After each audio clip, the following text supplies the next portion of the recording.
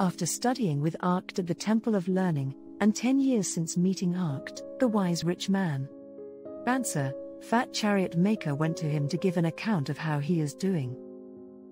"Oh, Arcad, thank you for all of the advice. The 5 laws of gold and the 7 cures to a lean purse.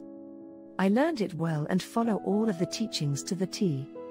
After following all of your advice for 10 long years, I'm still not rich. I have some gold in my purse to jingle, but I still have to work very hard. I'm not here to complain, but to know why." Arcad said, "You missed the main point of my teachings. It is Algamesh, the money lender, who taught me the lessons. And after following his advice and managing his vast empire, I was made an heir to his estate.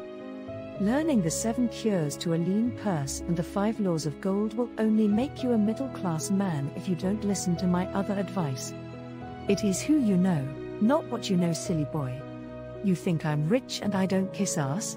I still kiss the king's ass on a daily basis. You must learn to kiss ass, and that is the real law of success."